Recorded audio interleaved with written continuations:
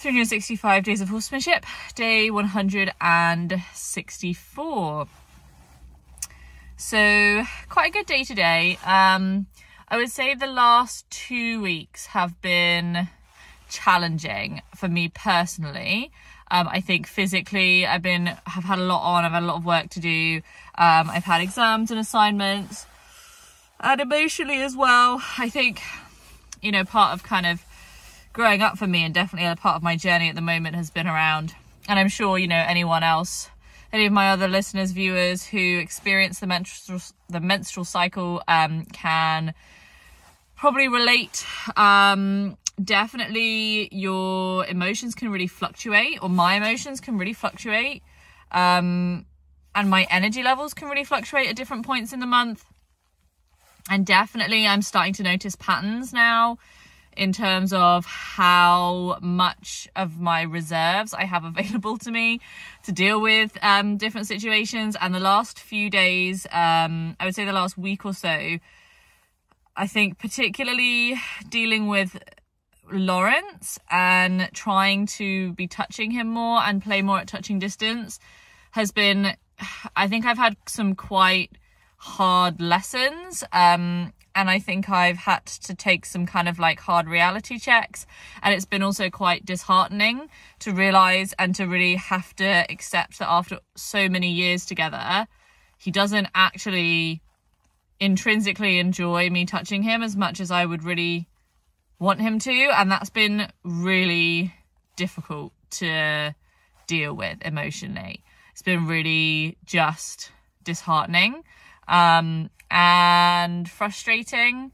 And yeah, today I've actually had a lovely day. I've been out all day visiting family, celebrating my birthday, which has been amazing, but it's also obviously been quite tiring, and I've been quite tired anyway generally. And I definitely came home and I was like, gosh, you know, I she's so tired. You know, I have other things I want to do, like, you know, sleep. But it's 365 days of horsemanship. And I'm really glad I came. I've been trying to stretch myself to stay longer with the horses. Yesterday I had quite a difficult day with Lawrence, and I really felt just, really disheartened that I felt like things were just getting worse. The more I was playing at the touching distance, I wasn't being able to make things better long term. Like, I was able to like stay in that place or be in a place until he like would flick an eye, but throughout the session it didn't really feel like he came out of that concern as long as I was there. And that feeling only really got worse the more days that I played with it.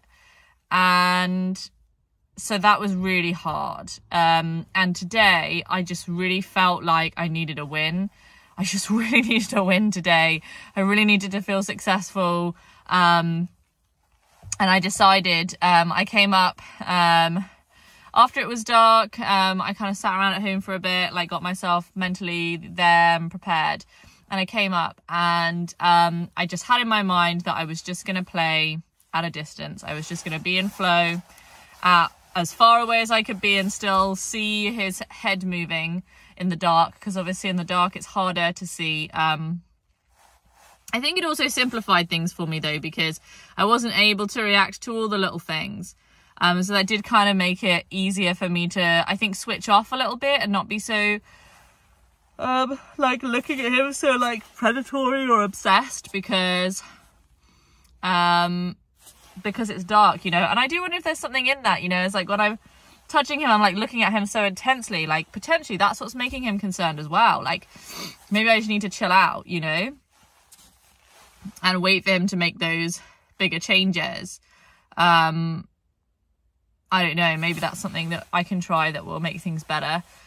We'll see. But basically he was just at the hay. He had quite a lot of times when his head would lift, and so anytime his head position would lift up from the hay to like a middle height, and I would just take one step into my next pace of flow. I would say I worked for probably about 15 minutes with both horses tonight. So it was about kind of, 10 minutes just doing that really. I would say I was like at a medium distance. Yeah, and so it was kind of going well. I wasn't really sure what I was looking for. I was quite emotional tonight. I've been quite emotional wouldn't say I've been emotional. I've been kind of actively trying to be emotional, allow myself to feel my feelings, do all that good stuff. So I did some feeling of my feelings, had a little cry, about how, disheartened I'd felt about everything, allowed myself to feel sad about the fact that things weren't where I wanted them to be, and I didn't feel how I wanted to feel about everything, and about the situation, about our relationship, my relationship with Lawrence, and the way that he feels about me being so close, and the fact that I feel that I don't know what to do about that. And interestingly, actually, I was still kind of like having my little cry and also trying to continue to take my one step when he would move his head.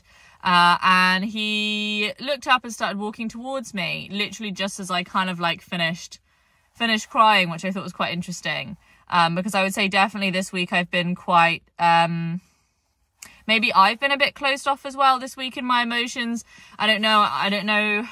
I mean, there's a lot of people that think that horses can really, really read that energy. I wonder if they can read it in our body language in ways that perhaps we can't, but definitely I would say that's how I felt this week. I've definitely had quite a flat week emotionally. It's been quite challenging. It's been one of those weeks where, I'm not talking to you guys or distracted with something. I feel quite sort of low energy. And potentially he's been feeling that as well. So obviously, I'm kind of releasing some emotions and having some feelings, even though it's sort of, I guess you could say it's concern, but it felt good. And as I finished, he started walking towards me, which I thought was interesting timing. And so I started walking backwards just to keep the distance between us the same. I didn't want him to feel like, the minute that he came over that I was going to walk in towards him, because ultimately I'm really trying to trust my head and not my heart. And what I know, what I've been taught is that if you want a horse or anyone or anything, any situation to want more of something, you need to not give them enough of it. And so if I want him to want to be close to me more, I need to not give him too much of it. So by allowing him to decide when he wants it, that's the best way. And so when he's coming towards me, I'm still backing off. I'm giving him that opportunity to choose that distance between us, and he's speeding up, and the distance between us is shortening. And so he comes up and he sort of presents me with the side of his neck, and I'm still going to want him to touch nose to hand before I'll start scratching him. And so I make that really easy for him. I put my hand right by his nose, and then I give him a good rub on his neck, which is actually really nice. And actually his neck feels pretty good. So I'm really happy with that, actually. I was really pleased for him. It did feel really, sort of like, I guess, loose compared to what it has felt like, definitely. So I was really happy about that. I mean, the good thing for him, I think, is he's got these hay bells, and so I think they make quite good scratching posts for him to like massage his own neck. So hopefully he's been doing that, because it did feel quite good. Yeah, so I gave him that little massage, and I was really concentrating on like just not staying for too long. And he blew out, he started to lick and chew, and so I stopped and I just took a couple steps, and I just breathed, and he was licking and chewing, and I really, really wanted to stay. I really wanted to stay, and I knew it hadn't been that long, and I also wanted to, stay for a longer session, but I decided to leave, and it was so hard that I actually changed my mind halfway and kind of did a little circle while I was deciding if I really was going to leave or not, and then decided actually I was going to leave, and so I left. And as I was walking away, I had this feeling that maybe he was going to have a sleep, and that maybe I could sleep with him, and that would be really cool, and I would love to have done that. But what I didn't want is to miss the timing again, and for him to do his lick and chew and then go back to the grazing, and then I've left it too long and I've not left when he was still curious. I really, really today just wanted to prove to myself that I could leave when he was curious about me. So yeah, so I left, walked over to Mia's herd.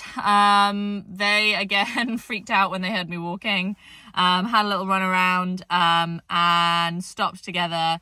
I came over, they were all standing together. Some of the other horses wanted to say hello, so I just nose to hand and then walked past them to their tail and back around. And I was basically I was at kind of like a slightly closer than I was to Lawrence, but not like super close to Mia, who was just kind of within this group of horses, and just walked around keeping that distance the same. Like there was a little bubble, and just stopping every time her ears would move. And her ears kind of moved a few times. Initially, she was moving her ears quite a lot, and it did kind of feel like this fun game where she was like trying to move me with her ears, which was kind of cool. And she eventually put me kind of diagonal to her right shoulder, and yeah, and just slept. And I just stood with them again for probably about 10 or 15 minutes, and yeah, just stood with them. And there wasn't any movement from anyone for ages. Everyone was just sleeping. Yeah, Mia was very frozen, deep in sleep. There wasn't any eye or ear movements. And then eventually she turned and she looked up at something, and it was like a full category change. And so again, I left there because I wanted to leave on that moment where she had changed focus. And again, I just really needed to feel successful today. And so I wanted to just take the first moment that I had, that I went, yes, that is a good moment of curiosity that I can associate myself with by leaving now.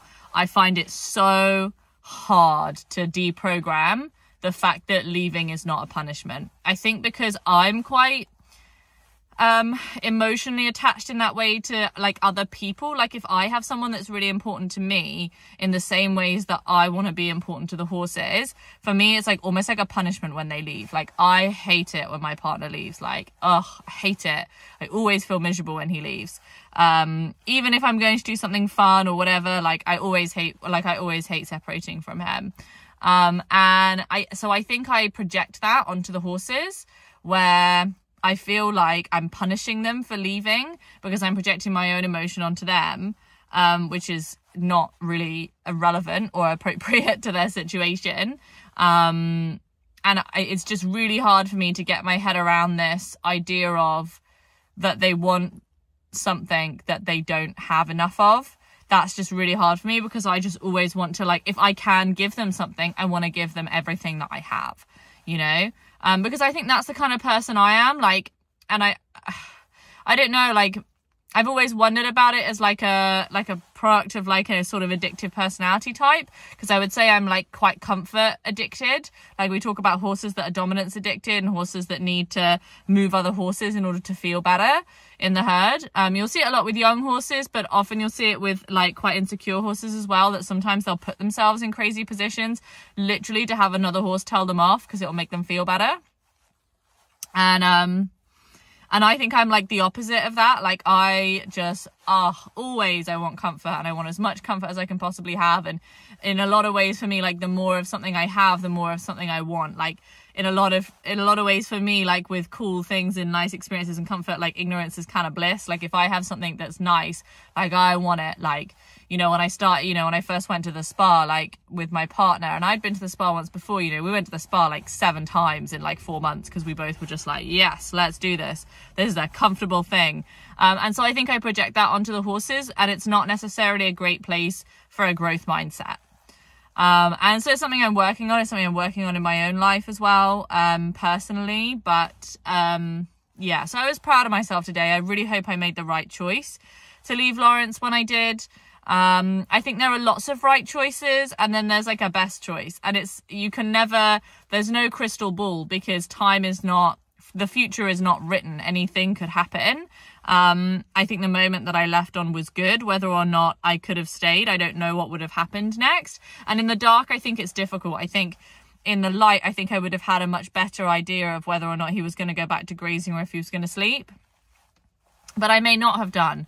As well, and sometimes, you know, horses are just unpredictable, and that's it.